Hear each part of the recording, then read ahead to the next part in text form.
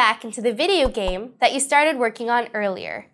This time, we're going to add animation to your game by writing functions to animate the target and danger sprites. Functions are a key part of animation in computer programs. A function that draws a static picture of your danger, for example, can place the sprite at a different location based on the input. When that input changes slightly based on time or user interaction, the sprite will appear to move. This is similar to the way that flipbook animations work, in which each page draws a static image that is changed by a small amount. When the pages are displayed quickly, the images appear to change smoothly.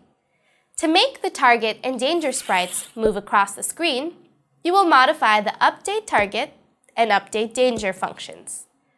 These functions will take in the current x-coordinate of each sprite and return a new x-coordinate that is either greater than the previous x-coordinate if it wants to move from left to right, or less than the previous x-coordinate if it wants to move from right to left. At the end of this stage, your target and danger should move across the screen but never return. That's a problem for another day.